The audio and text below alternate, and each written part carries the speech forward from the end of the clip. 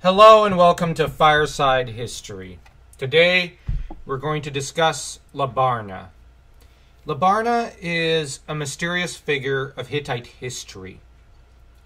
He at some point succeeded Anita and became king of the same lands as Anita. Now, what we know about Labarna is very little, and we typically have to rely upon the proclamation of Telepinu, which came along centuries later. And today I'm going to read you a part of this proclamation. Formerly, Labarna was the great king. Then were his sons, his brothers, his relations by marriage, his blood relations, and his troops united, and the land was small. But on whatever campaign he went, he held the lands of the enemy in subjugation by his might. He kept devastating the lands, and he deprived the lands of power, and he made them boundaries of the sea. But when he returned from the field, each of his sons went to the various lands to govern them.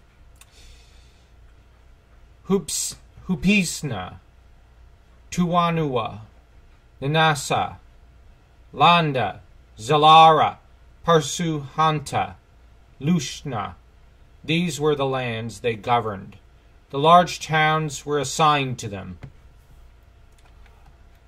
And, well, I know that this makes it a rather small video, but that's about it to the proclamation, and I'll offer a bit more insight into the post-Labarna era and the king or kings who came after him, with only the parting comment that Labarna was a king who came to power shortly after the collapse of Anita's kingdom. So what we do know is Anita's realm collapsed, which left Labarna with a smaller realm to govern, so that the political landscape was relatively changed. We don't know if Labarna belongs to the same dynasty as Anita, though that's an assumption. But a lot of what we know about this era of Hittite history is based off of assumptions, because the evidence is very fragmentary. Now, there's a great list of cities. So obviously Labarna was a conquering king and one who thrived off of military exploits.